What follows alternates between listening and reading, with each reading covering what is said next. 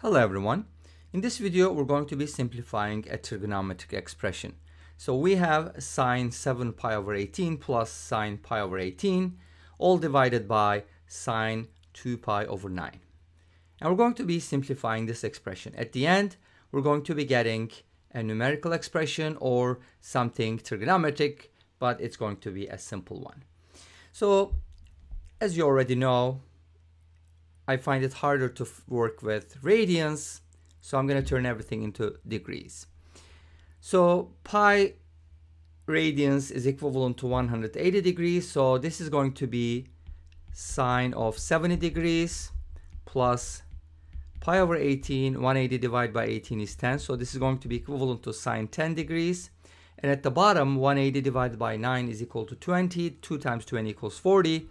We're going to get sine of 40 degrees. Now, there's obviously some formulas that are called sum to product, and you can turn this sine alpha plus sine beta into something that looks like a product.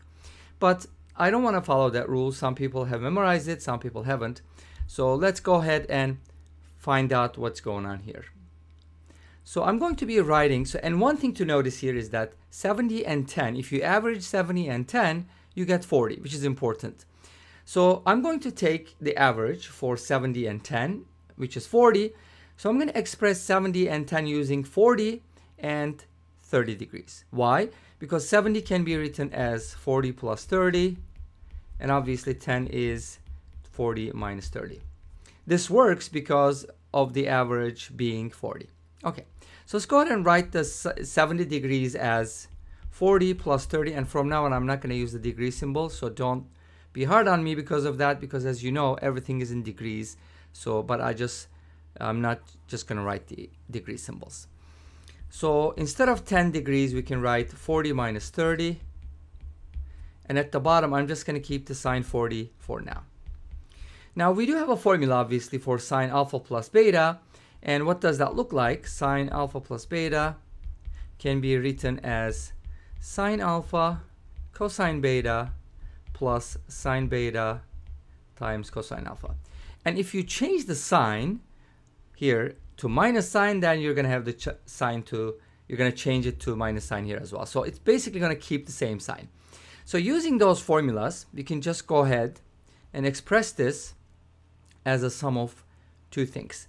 So we can write sine 40 cosine 30 plus sine 30 cosine 40 for the first part, and then I can just go ahead and just move this a little bit to the left so I have more room. Let's go ahead and write it this way. And then what I can do is for the second part, for this one, so I used the formula for this one, I'm going to use it for the other part. Same formula, it's just going to be a minus sign. So I can write it as sine 40 cosine 30 minus sine 30 cosine 40. And all of this is going to be divided by the expression, the denominator, which is sine 40. Okay, let's go ahead and simplify this. Notice that sine 30 cosine 40, the product, and negative sine 30 cosine 40 are opposite, so they're going to cancel out. Let's cross them out. And then on top, we have the sine 40 cosine 30 twice. So we can write it as 2 sine 40 cosine 30. And at the bottom, we're going to get sine 40. Great. Now what am I going to do with this? Well, sine 40 cancels out, and it leaves us with 2 times cosine 30. But cosine 30 is equal to root 3 over 2. So if you replace cosine 30 with root 3 over 2, the 2's are going to cancel out, and our expression is going to be root 3 in the simplest form. All right? And this brings us to the end of this video. Well, thank you for watching. I hope you enjoyed it. Please let me know. Don't forget to comment, like, and subscribe. I'll see you tomorrow with another video. Until then, be safe, take care, and bye-bye.